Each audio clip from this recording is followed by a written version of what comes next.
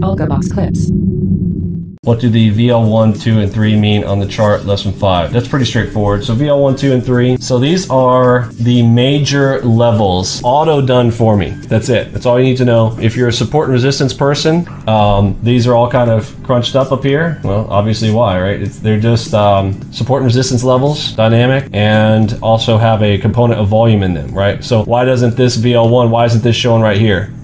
Right? Why isn't it shown right here? I have specific rules around why these are here, like why this one shows up right here, down here, versus anywhere else. Like some people would draw theirs right here, some people draw them right here. They're dynamic volume level support and resistances. That's what the VL stands for. Volume level support and resistance at those points. So to answer that question, they're just places for, if you're looking for a longer target, you're looking to target some of those.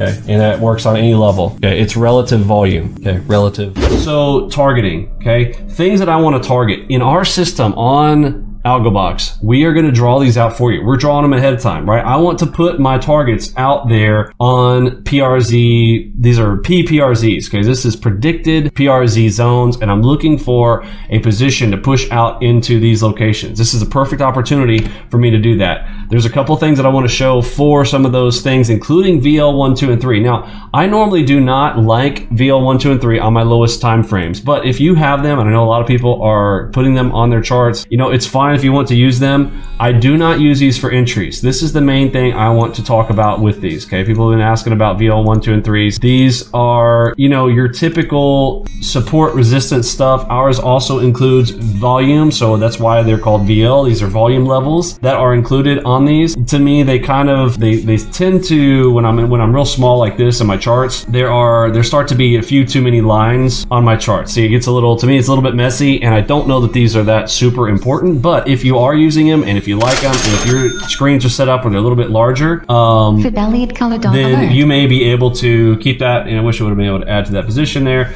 But here we go. We're coming up into our PRZs already. We heard the cha-ching sound, so our stop already moved up. Now we have another white cross back here, so what should we be doing? I'm going to move my stop up back behind the white cross. Again, I wish I would have added that position. But as far as targeting, I am moving my targets up into either VL1, 2s, and 3s. If you see those can be used as targets, or PRZs. So VL1, 2, and 3, remember, please do not use those for entries. Let me say that one more time. These are basically support resistance zones.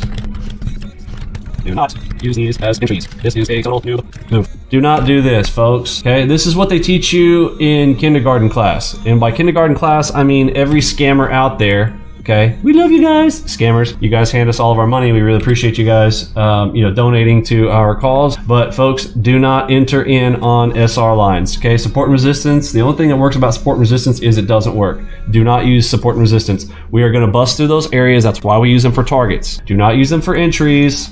Only use them for targets. That is what makes you pro. Pro move, only for targets. Got that? VL1, 2, and 3, only for targets, not for entries. So in a case like this, if I've got my VL1, 2, and 3 out here, do you see there's VL1, but I want something bigger? Look what lines up right here. Okay, zoom in. Can you see what's lining up? I got my zone right there. I've got my zone right here. Okay, this is the meat of my target. So when I want to throw out my target out to this area, this is where now I might decide, okay, I want to pull my target in, and I'm going to put it into the meat of this zone right about here. All right, let's see if this is going to work for us live and on the fly here this evening. What is this called? Pop quiz time. While we are here and having to wait for this trade to go, what is this? What is this combo? Combo kill. All right, pop quiz time. What is it? Headshot. Give yourself a pat on the back.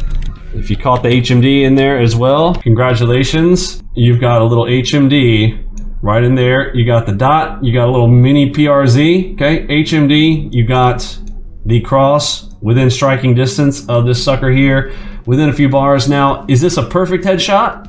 No. Well, do I count it as a headshot? I do. All right, here we go. We're going into our targets here. Now, if this trade were to break down on me, obviously I'm not giving away nothing. So at this point, this is where I start to lock in my targets, lock in my profits, okay?